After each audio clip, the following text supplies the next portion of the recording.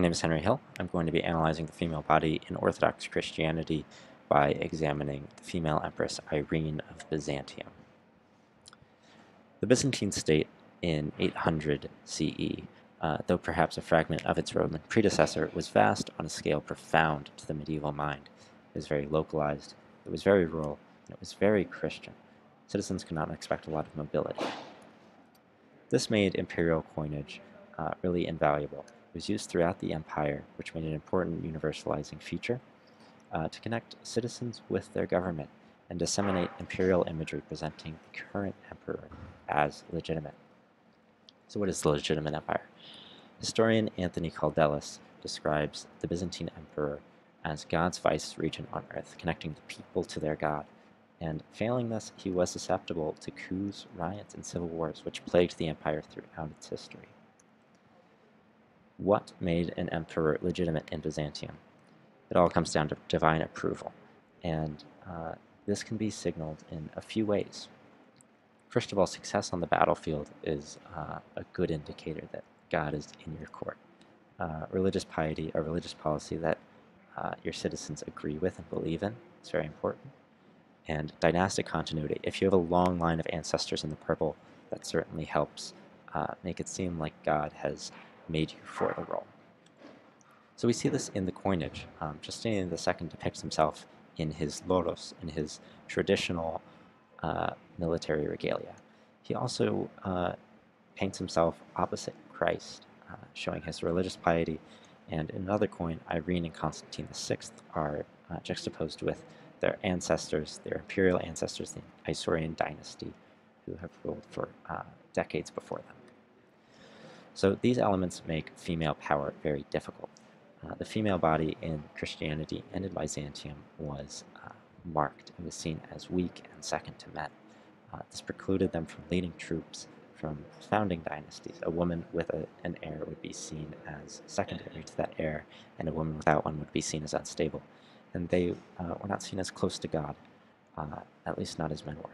This is shown in Christian symbology, where throughout biblical stories, men can communicate directly with God, e.g. Moses here, and even Mary, the Mother of God, is relegated to communication via the angel Gabriel.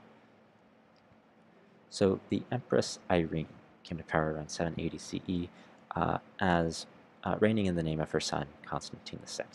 She faced opposition on account of her sex, but gained public popularity defending religious icons which the people could worship.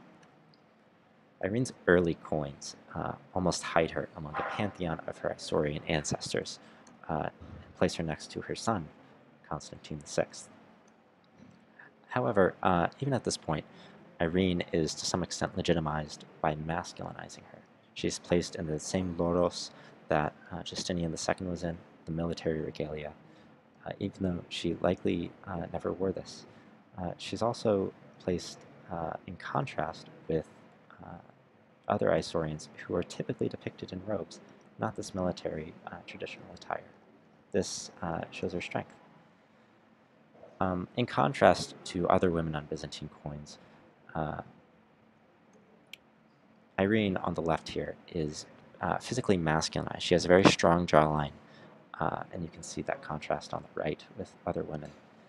She's also given very broad shoulders. She has a wide footprint, taking up almost half the coin, whereas these two women on the right take up a fraction of that width.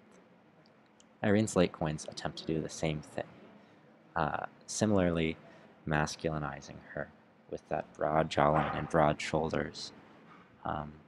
But they also attempt to compensate for her sex by displaying her religious piety.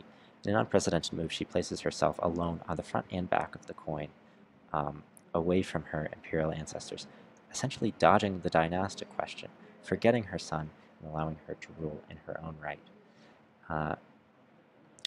Overall, this has the effect of creating a legitimacy for the female form, but doing so on masculine terms. She is compensating for her sex rather than embracing it, and in the end, projecting masculine strength rather than defining her own feminine.